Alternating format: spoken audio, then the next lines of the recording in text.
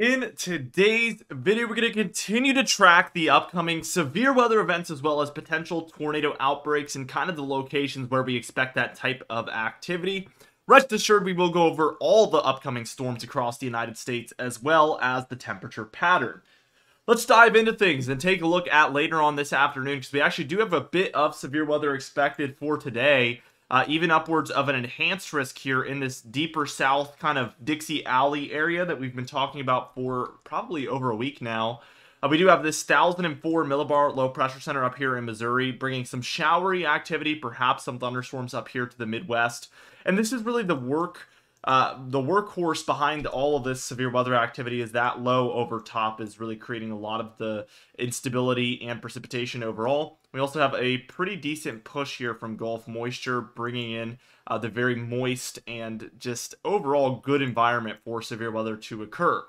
By the time we reach tomorrow on Tuesday, May 14th, we see that a lot of the potential severe weather is up and down the southeast coast here, but I would say in particular the main area to watch is going to be right around here for portions of Alabama, Georgia, South Carolina, and Florida. Although possibilities for severe weather and thunderstorms is going to be pretty much anywhere underneath this low and to the east of it, I would say. We do have activity over the Rockies here, ongoing and basically getting restarted. And this could be our next line of severe weather that's going to move through these areas again. So we're going to have to watch that very closely as well. By Wednesday, what we see is that a low is taking place near North Carolina. We have some strong precipitation nearby it. Likely more showery than thunderstorms, especially with this low being to the south of this activity.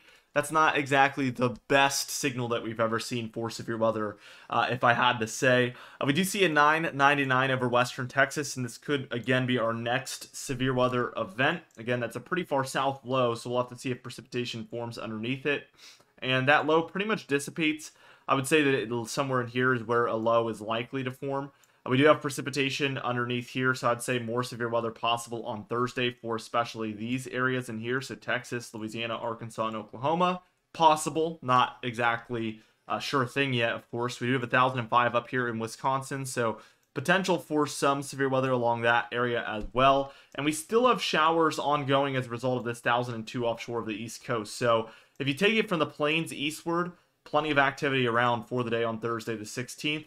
Friday the 17th, we have thunderstorms pretty present throughout this deeper south area, Texas, Oklahoma, eastward, through to the mid-Atlantic and through the southeast. We're having tons of activity. So again, the same area that we've really been eyeballing for over a week now. We also have plenty of activity further north as well for the upper Midwest, portions of the Ohio Valley and mid-Atlantic as well.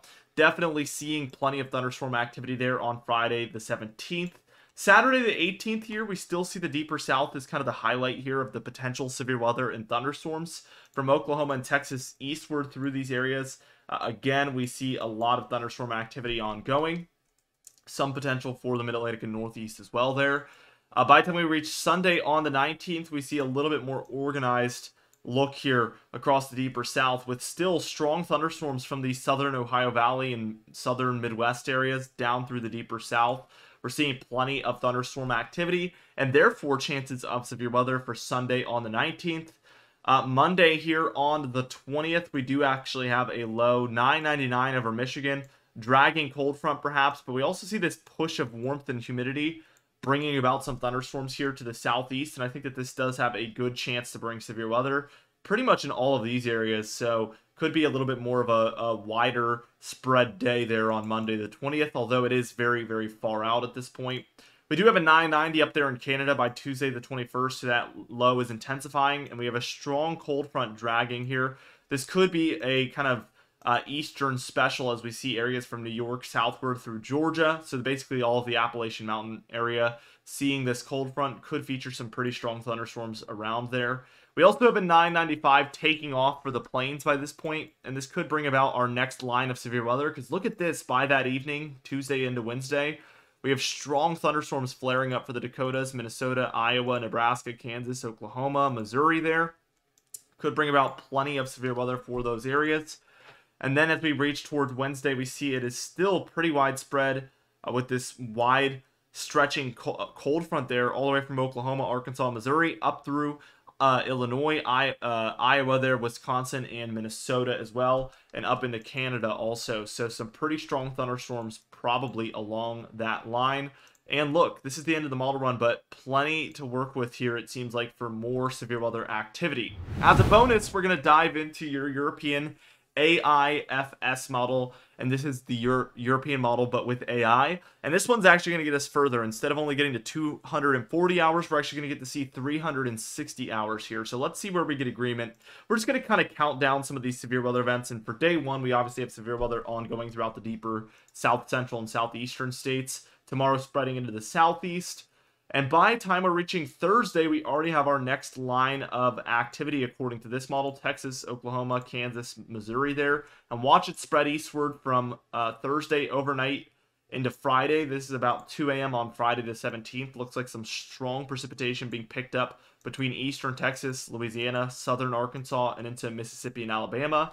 Could be a bit bad Dixie Alley day.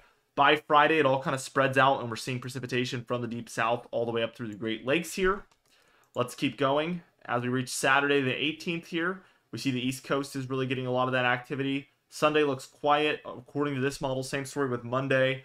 But by Tuesday, we have some interesting activity taking place across the plains down through some of the deeper south. We'll have to watch that very closely. We're approaching the end of what the normal European model would basically be ending at. We do have some kind of Midwest and Ohio Valley activity taking place here, even some deeper south. So Arkansas up through Mississippi, Missouri, Tennessee, Kentucky, Illinois, Indiana, Ohio here, as well as some of West Virginia, seems to have some activity Wednesday into Friday, or Wednesday into Thursday, better yet, 22nd into 23rd. That does reach the East Coast there by Thursday into Friday. Friday on the 24th, we do have more activity across this deeper south area ongoing. Let's keep it going, though, and we see that activity wants to stay in the same place. Here's Sunday the 26th, still seeing this deeper south Dixie Alley activity by the 26th on Sunday. Here's Sunday the 27th, and we get another bigger event here for Arkansas, Oklahoma, Texas, Louisiana, Mississippi, Tennessee, Missouri. So these same areas we've been indicating, seeing more and more of this activity. And then Monday into Tuesday, that's the 27th into the 28th, this could move into the southeast / mid-Atlantic area. So again, very far out, but I think the big trend here is that a majority of that activity is in this area, or I would even say this area here, which is exactly where we've indicated the shift of activity is going to be for over a week now. So I just wanted to show that that is starting to get more and more validated by these models. Let's take a look here at the total precipitation, and even though we don't get 360 hours here, we can tell that a majority of our activity is in this area. There is other very, very active areas, and it's almost everywhere east of the kind of plains area here. Take that to the northeast and take this to the southeast. Also take this to the mid-Atlantic, and we see a ton of activity from the central regions to the coast. But the highlight, the absolute most, is this deeper south area from East Texas all the way up to South Carolina, Florida, and Georgia. And everywhere in between, like Alabama, Mississippi, and Louisiana. Tons and tons of precipitation. Therefore, activity. Snowfall still regressing a little bit. We do see the Cascades expecting a couple inches. Also Sierra Nevada. And then the Rockies, a couple of inches up to a foot. But this is definitely a lot less than what we've seen in recent model runs. Temperature pattern is a little bit cooler along the east and cloudy. Pretty nasty this week all the way through as we approach the weekend. But by Sunday, we see a big shift. We see a lot of warmth here in the central states especially, but also the east. And we see a big air mass of colder air out west. And watch how long this lasts. Sunday the 19th, and it just wants to really stay that way. We see that cold really recycle in and actually become a lot stronger here by Thursday the 23rd. Warmth still prevailing here in the central and eastern states by this late portion of next week. Friday, Saturday the 26th, all the way through Tuesday the 28th, we still have an overall warmer look here for the east and cooler look out west. So again, cooler out west, warmer in the east. We could be looking at a little bit more of a sustained warmer pattern here once we get through this week. So definitely some things are looking up for you warm lovers. Let's take a look at the Storm Prediction Center outlook real quickly. And for day one, we do have 2 general thunderstorm risk areas, one out west for the Rockies and Plains, one here for the Midwest, Ohio Valley, Northeast, Southeast, South Central, all these areas. So the lighter greens is our general thunderstorm risk area where we don't really expect severe weather. We expect general thunderstorms, as the name implies. But severe weather is always possible, and these outlooks could be slightly off, so be sure to just pay attention if there is a thunderstorm in the area. Just really heed any watches, warnings, or advisories, because they do happen. Now, the darker green area is that level 1 marginal risk area where we do expect a little bit of some isolated severe weather to occur. The yellow area here is your level 2 slight risk area where we do expect some more scattered about severe weather. And then the orange area from Texas, Louisiana, southern Mississippi, southern Alabama, and into the Florida Panhandle is where we expect a little bit more widespread severe weather to occur. That is that enhanced risk area, so could get pretty bad in there. Let's go over the probabilities for day 1 since it's the more kind of bad day here. This is all within 15 miles of a given location because we're going based off of percentages here. But the brown area is a 5% chance of hail within 25 miles, or it's 25 miles, better yet, 25 miles of a given location. The yellow area is a 15% chance of hail within 25 miles of a given location. And then your red area there for Texas is a 30% chance of hail within 25 miles of a given location, which is pretty high chance for hail, obviously. This kind of hatched looking area there from Texas through a bit of Louisiana and Mississippi is where we have a 10% chance of 2-inch plus diameter hail within 25 miles of a given location. So significant sized hail is expected to be of pretty high probability in there. Let's take a look at the wind outlook, and it's the same thing. 5% in the brown, 15% in the yellow, 30% in the red, and then 74 plus mile per hour winds in that hatched area. That's a 10% chance of those 74 mile per hour winds plus in there, so pretty substantial. And then here's that tornado outlook, a 2% chance within 25 miles of a given location there in the green, and then a 5% chance there in the brown for Texas, Louisiana, Mississippi, Alabama, and Florida Panhandle. So again, these percentages are obviously a little bit lower as tornadoes are a much rarer event than hail or damaging winds, obviously. So it's 2, 5, 10, 15, I think, and so on.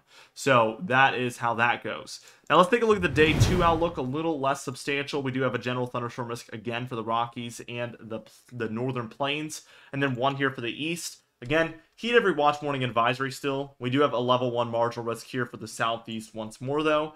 And then day 3, we have a very interesting day. We have a general thunderstorm risk for the Sierra Nevada, one for the plains and Midwest here, and then one for the southeast. And then we have a marginal risk for a bit of Colorado, Kansas, Oklahoma, and Texas there. And then one here for North and South Carolina, and then one here for Central Florida. Very interesting.